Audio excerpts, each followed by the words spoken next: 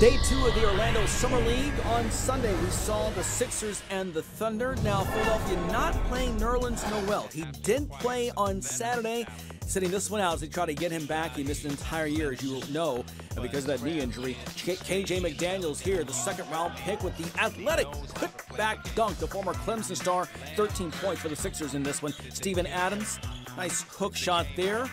The Thunder big man getting some work in Orlando. Philly, though, was up 46-30 at the half. Ronald Roberts Jr. coming in big. Works his way inside. Big-time stuff there. Sixers building a 17-point lead. Andre Roberson, watch this drive. Somehow gets that to go. Up and over the defender, coming right back at him.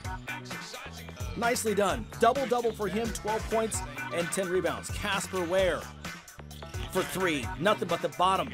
20 points for Ware. Sixers playing really well in this one. Will Roberts Jr. finished this off with a reverse dunk. He had 12 points. Philly wins 84-73. Mario Little scored 18 and Samaj Kristen 12 for OKC in the loss.